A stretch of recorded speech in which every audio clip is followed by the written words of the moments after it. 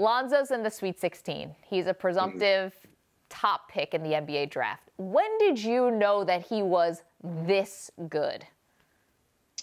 I think, I knew there was something special about Lonzo when I first saw him as a sixth grader.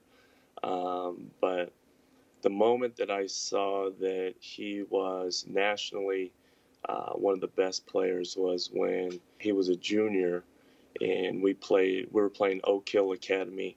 We unfortunately had some tragic events take place. Our 6'9" center tragically passed away from an accident, and we had a kid transfer out, and one kid was ineligible, so we were left with Lonzo and his brother Jello, and